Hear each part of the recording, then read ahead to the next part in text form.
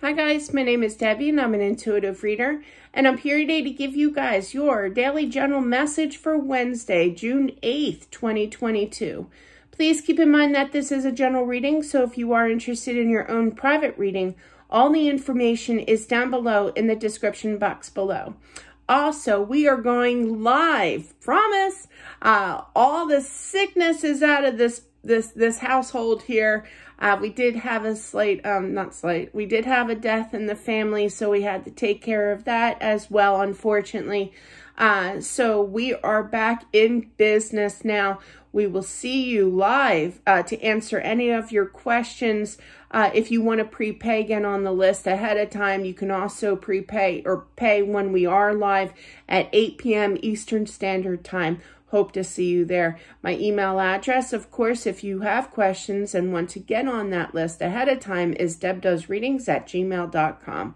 So let's get started here. 10 card spread, 5 above, 5 below here. No clarifiers as of yet, as well as an outcome and a clarifier. Really nice. You got 3 aces.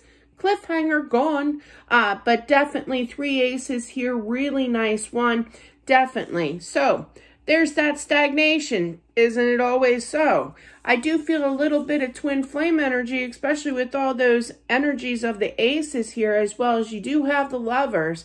You know, they walked away, okay? But look at this. I know the 8 of Cups, definition-wise, is to walk away from love.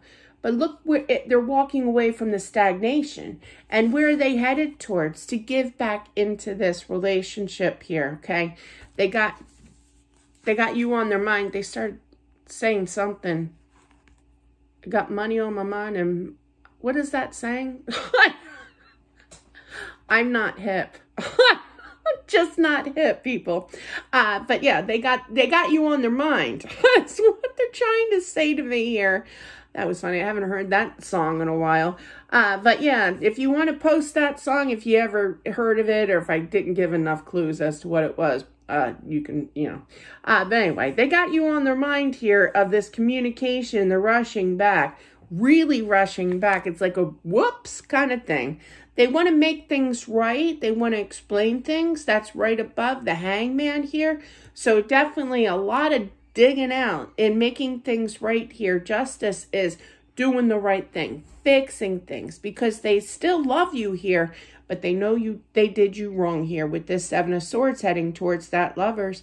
Now, for some, there could have been a third-party encounter. I'm not totally picking that up, but I do feel with that 7 of Swords and the lovers, yeah, that lovers could represent a third-party scenario, but I really feel that they feel you know, saddened by how their actions were towards you, or lack of those actions, and they just basically did you wrong, but they want to return and make things right again. Like I said, you got 2 aces, Ace of Pentacles, Ace of Cups here. So definitely there's that 11 and divine energy. That's twin flame.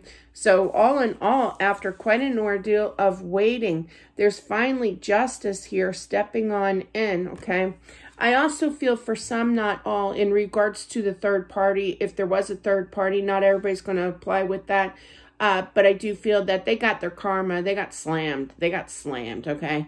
But I do feel that they are coming towards you in regards to this relationship here. They got a lot of explaining on their hands and knees, groveling.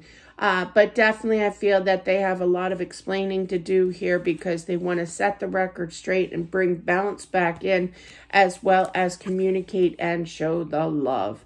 So definitely I feel with all in all, lack of communication with the 10 of Swords here, okay? But I feel that they have released that mental anguish as well, and they are now presently ready to have a new start of action towards this relationship. And that's what I have for whomever this is meant for. Hope to see you tonight at Tuesday night during the live at 8 p.m. We are on live. Hope to see you then. If you want to prepay, get on the list. The email address is debdoesreadings@gmail.com, and I'll talk to you soon. Bye.